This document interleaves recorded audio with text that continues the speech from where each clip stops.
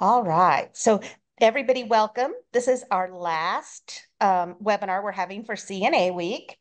It's called Be Your Own Best Supporter and Fan. And we're joined today by our own staff members, Joanne Kaldy and Sherry Perry. So, I'm going to turn it over to them, and I hope you all enjoy. Thanks, Lisa. Hey, everybody. I am so glad everybody could join us today. It's a very important week for all of us.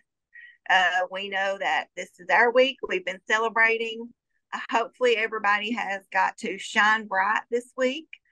And that was part of what our webinar is going to be about. Be your own best supporter, self-advocacy. We'd like to say happy CNA week. And also, don't forget about CNA Fest. It's coming up. So we want everybody that can join us on that to join us. There's a lot of information out there. We've got a couple of Facebook pages going on about it. We actually got to experience the cruise and get to see what all y'all were going to get to do while we were there. And it was a great time. We posted a lot of pictures in CNA Fest 2024, the maiden voyage. So please, if you're going, jump on that page and get accepted in for an invite. So one of the questions I want to start out with the webinar this week is I want to ask you, and you can put in the chat, have you ever self-advocated? And if you have, what did you do and how did it go? We want to see some interaction with us. And I'm going to turn it over and let Joanne Kaldy start this part, and I'll be jumping in and out. So, Joanne, I'm going to let you take it away. Okay, thank you. Hi, welcome everybody. So great to see you. Thanks for coming out today. Well, general, oh, sorry, I got my dog here and he's barking and he better shut up because he's going to be dinner tonight. Okay, self-advocacy is basically the ability to speak up on your own behalf to get something you want. And there are many benefits to this. You empower yourself and others by honing your self-advocacy skills and being able to, like I said, make change, get things that you think need to happen. You take control of your own life, you set boundaries and make choices. You see open-ended questions, you use open-ended questions to engage in conversations. You become a better speaker, a better listener, and you can become a more effective problem solver. So definitely it's a win-win situation. And the truth is, when you do self-advocacy, as a rule, it's not just something that benefits you, it benefits those around you as well. So in essence, you really become a leader, a team leader, because you help others get things that they need as well. There's a few steps to self-advocacy. First of all, you need to understand yourself, your values, your needs, your goals, what your rights are as well. And to do some of this, to help understand who you are, you can ask a few questions. What are my values? What matters most to me and why? What are my particular needs? And what do I need to accomplish to be able to do the job I have now well, or to get to the next level of, of work or a career that you want to go to?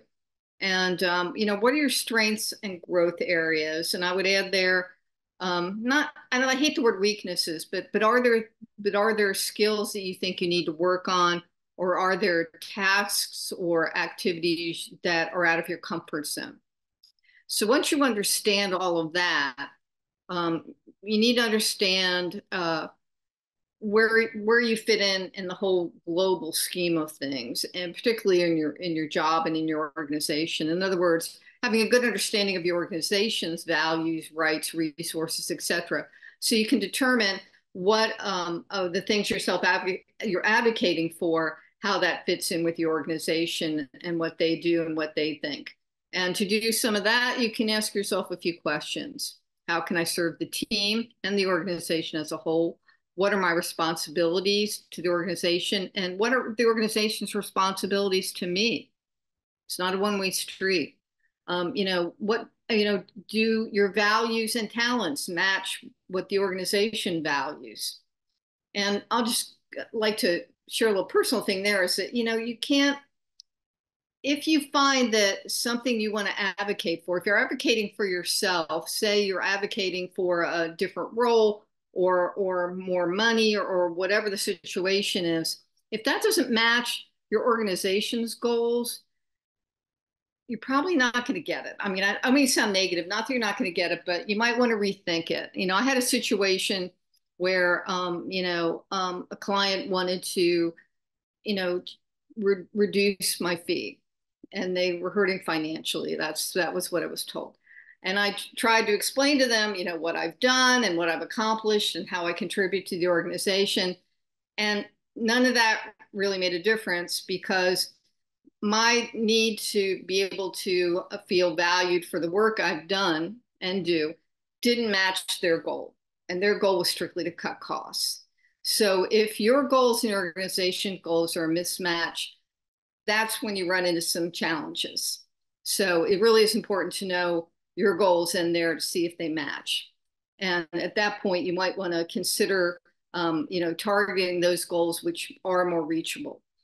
So you can also ask, how do you serve the organization? How does your work benefit you? And then you need to develop a support system and find out, what those around you are thinking, and get them on board with some of your thinking. So it's important to have a direct line of communication with your manager when possible.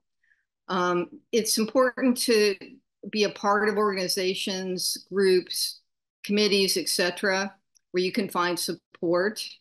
And that is both within and out of the organization. And if there are committees, if your organization has a committee like a QAPI or a Quality Improvement Committee, and you think you have got something to add to it, ask to join it. Tell them you'd really like to be part of that and that you think you can contribute. If you want to go in, you can go in with your both barrels and basically give them some ideas specifically at how you think you could contribute to that. Be an advocate for others as well. It's not just asking about the things that you want. Find out how you can help your colleagues as well. And then, be a lifetime learner. Continue to develop yourself and build relationships, build skills, all those kinds of things. Just, always be looking around, seeing what you can do, seeing how you can make a difference, and look for those opportunities to self-advocate. Now, you can communicate your needs, and if you can advocate for something, you can do it formally. You can prepare a document with what it is you're looking for, what it is you want, how that might look, why it's important. You can put that all in writing. And for example, when CNA Week came up, some of you may have gone to your DON or some administrator, medical director, and said, hey, CNA Week's coming up. Here's what I think we should do. Here's why it's important. How can I take the lead on this? How can I help? So, it can be more of a formal situation, but, self-advocacy can be very small. It doesn't have to be a big deal. And I'll give another personal example. I recently dyed my hair pink.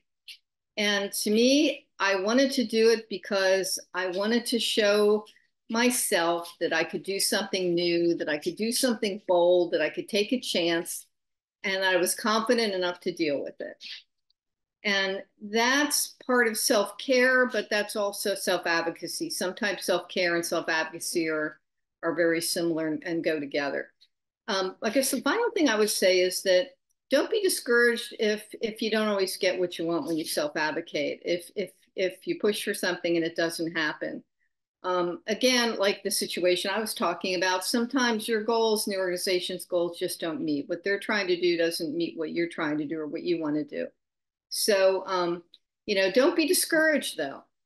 Pick and choose your battles, so to speak. And in the meantime, every day is an opportunity to self-advocate and help others and to advocate for others as well.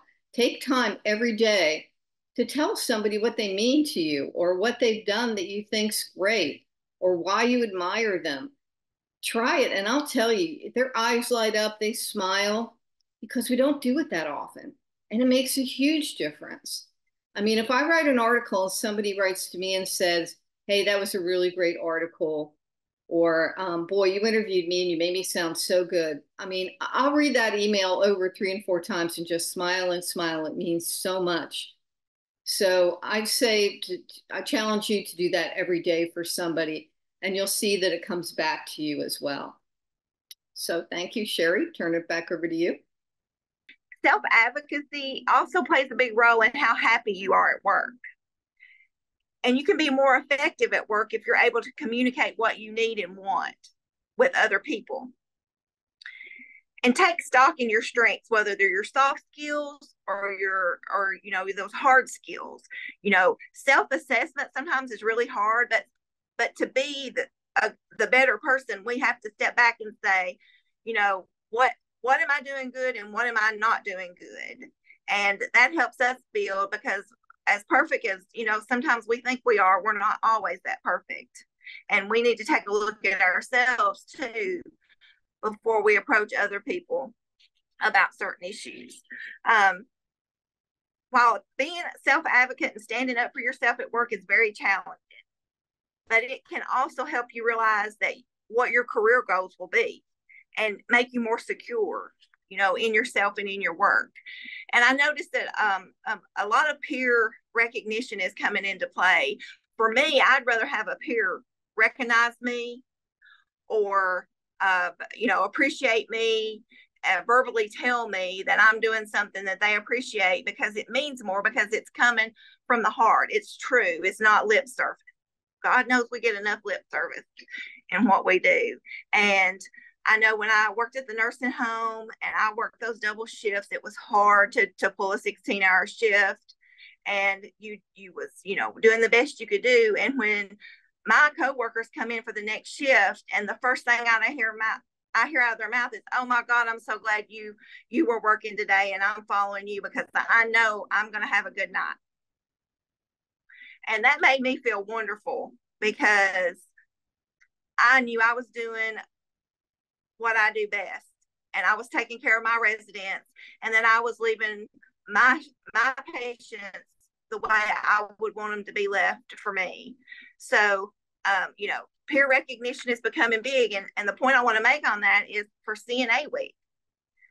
So I know every year we put on our Facebook pages and stuff, what did you do during CNA Week? Was you recognized? And we get a lot of no's, and it was horrible. Stop letting that be the way it is, because you need to own your profession. This is your profession. It doesn't matter if your employer recognizes you. Recognize yourself and recognize each other, because that's what matters. We have to work together. I've got a blog that'll be coming out here in today or tomorrow. It's called Let's Celebrate, and it's all about CNA Week and what you can do and ideas that you can do to promote CNA Week yourself. You don't always have to go have permission from administration. You can do a potluck. You can do stuff outside of work together, whatever it is to celebrate you, because it's your profession, it's your career. You need to own it. So I wanted to talk a bit about, there's 3 key elements to self-advocacy. First, you got to understand your needs. And then you've got to realize what kind of support is available. And then you've got to be able to communicate those needs in a professional way. We're not all perfect at that, but we need to have all that together before we approach anybody when we're self-advocating. There's 3 C's to advocacy: communication, collaboration, and persistence. And you always stick to the truth. Also, I wanted to say that there's some golden rules of advocacy. Be polite, be prepared, be persistent.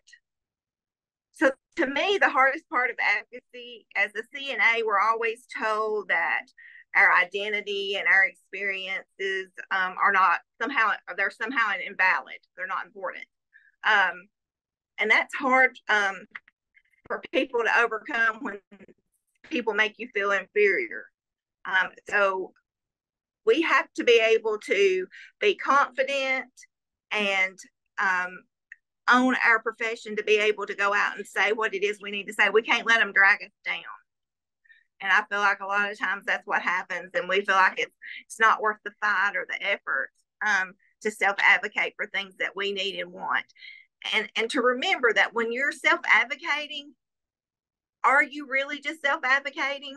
Because if things change because of things that you said or you asked for or you promoted for change, you're not just helping you, you're helping your coworkers and you're helping the people that you care for every day. Because as we all know, if it's positive for us, it's positive for our patients and our residents. So, and like Joanne said, there's a process. You've got to research your issue, know what it is you're asking for. And then you want to go out and you want to find some coworkers who agree with you and build those alliances so that when asked, because I guarantee you, if you go advocate for something, they're going to go out and ask other coworkers, do they feel the same way? Or is this how y'all think too? And so you get your alliances together so everybody's on the same page when they go and ask. And then know who your opposers are going to be, know who your negative people are, know who's going to, and y'all think about what they're going to say and what's going to be the negative points of what you're asking for. So you can set clear goals on a time schedule that will, work for everybody. And then also I was going to kind of end with this quote that I've seen actually today by Maya Angelou. And it says, I learned a long time ago, the wisest thing I can do is be on my own side, be an advocate for myself and others like me. So you've got to believe in yourself, believe in your skills, believe in your knowledge to be able to advocate. And not everybody can advocate. Not everybody can have that strength. If you have that strength, then you have to own it and step up for not just yourself, but for others too. And I know I see some stuff people, and you advocated, some of them said they advocated, for other things. And I like to see that. I want to know what you advocated for and what was your process and how did you do it? And Joanne, is there anything else that you want to add to any of that? There we go. Okay. I'm curious, has anybody successfully advocated for the funds to go to CNA Fest? Has anybody managed to do that? And if so, how did that go, or how did you do it? And I guess we're waiting for answers. And Sherry, please, jump in on this. But I would say that, if you haven't done it and you want to go to CNA Fest, that you can use some of the things we've talked about today to advocate for that. And if you need some talking points, NAHCA's here and we've got lots of them. We have lots of reasons why it's important for you to be there, and we can certainly help you with that. But, you can put it in writing and do all the things that we've mentioned today. And again, like Sherry was saying, I think one key thing might be to find your ally in management, a decision maker who's most likely to be on your side. Say it's the medical director or the administrator, somebody that you have a good relationship with, and maybe start with them because they're more likely to be open to your request. And I'd say, be willing to talk about it and just be very clear why it's important. And, like I said, we can help with the talking points, but I think it's worth trying to advocate for that because it is important. They may offer compromise, so we'll pay half. And the question is, if you're willing or able to do that, that might be an option as well. But Sherry, what advice would you give people advocating to be able to attend CNA Fest? Yeah, and my advice is that, go to them with, hey, this is what we want to happen, or, this is what we'd like to see, and we're willing to do this if you're willing to do this. And don't, sometimes you've got to give a little to get a little. So it's not just give it to me free, and I expect you to pay everything, but we're willing to fundraise. That, we're willing to fundraise if you'll allow us to do that, here in the facility. And we're willing to, take up collection, or we're willing to do whatever it is you're willing to do to make that happen. And I feel like that gives administration, well, they must really want to go because they're willing to give up their time and other things to make this happen. And sometimes that's what they need to see, that we're willing to, that we really want this to happen. So we're ready to give up some of our precious time and everything to make it happen. You know, and like it or not, people, when you're asking for something, people want to know what's in it for me. So you need to be prepared to let them know what's in it for them, which is, you know, things like, you know, you're going to go get these skills and, you know, you're going to learn this or that. But, you know, if you can be specific, you know, that, hey, we've had this one issue on our floor and I'm going to go and I'm going to be talking to dozens of experienced CNAs plus experts in the fields, and I'm going to get answers for that. I'm going to get a solution for that. You know, so be prepared to be very specific about what they're going to get out of it and don't make it all about you. Is that fair to say, Sherry? It's very fair to say, because everybody does want to know, well, if I'm putting forth the money and I've got to pay somebody to work your shift while you're gone, what am I going to get in return? Exactly. And you've got to have answers. So that goes back to researching what you want, and make sure you have all the answers when you go in. Mm-hmm. I mean, it might be. Can I jump in? Oh, sure, please. Yeah. Oh, I'm sorry, Joanne. We had a question that I thought you might want to address. Okay. It was, how do you self-advocate for yourself with negative CNAs? Unfortunately, sometimes we have more negative Nancy's than we do positive Patties.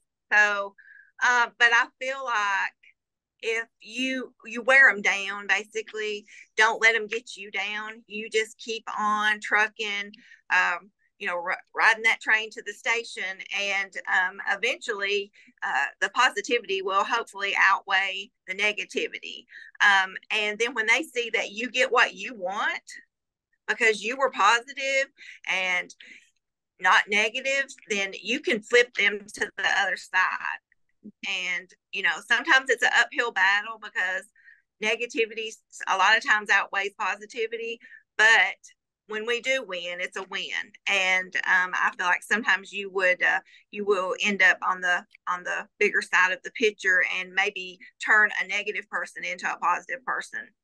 Yeah, and I think too, if you just focus on those who are positive, who do share your goals, who do share the you know the desire for the things you're advocating for, and partner with them, because you know there is strength in numbers.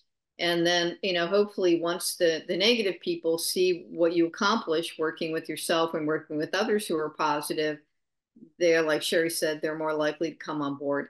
And if they don't, you just have to let them go, because they're just, you know, some people are just never gonna, are, you know, you're just not going to change some people, and you have to be able to let that go and know where to put your energy. You want to put your energy into the positivity and put your energy into those you know, advocacy efforts that are most important to you and, quite frankly, most likely to succeed. Some things you may want, but you may have to let some things go. I agree. Joanne, do you have any final things that you want to say before we start wrapping this up? I don't think so. Just that, you know, let us know if you need help with CNA Fest, your CNA Fest self-advocacy. You know, contact any of us if you want some, you know, some points, or we can help you develop your pitch, whatever it is. Lori, I hope I haven't spoken out of school on that, but you know, we want to help you be able to go. If there's something we can do as a staff here, let us know, and we'll certainly try. So we're getting to be 4 minutes away from the end of the webinar. And as we know, CNA Week is this week, and we at NAHCA have tried to give you all a lot of positive things, webinars. I hope y'all like the video that came out, the images to put on Facebook. But also we have one more member perk that we are, when you get off the webinar, it will be posted on our Facebook page. It's for members only, so make sure you sign up. And it is our new members only birthday club. So it's set up in the members only part of the website. You can go on there and fill out the information, and you will receive happy birthday email, a $5 off gift card to the pro shop, and you'll get a personal birthday card from the board of directors with a small token of our appreciation for continuing to be members with us every year. So we want to make sure you get on there and take all advantage of everything that NAHCA has to offer for you. We try to come up with so many ideas to engage everybody and keep y'all on board and interested in what we do, and to advocate and just be good CNAs, making a positive influence and promoting change. Is there any more questions, comments? Nope, everybody just seems really excited about the birthday club and everything you've had to say. So thank you both so much. For those who wanted, Desmond's with us also. For those that asked, you will receive the recording of this either later this week or the first of next week. So if you had things you wanted to refer back to, you'll be able to do that there. So thank you all. I hope you've had a wonderful CNA week, and we will see you at our next webinar.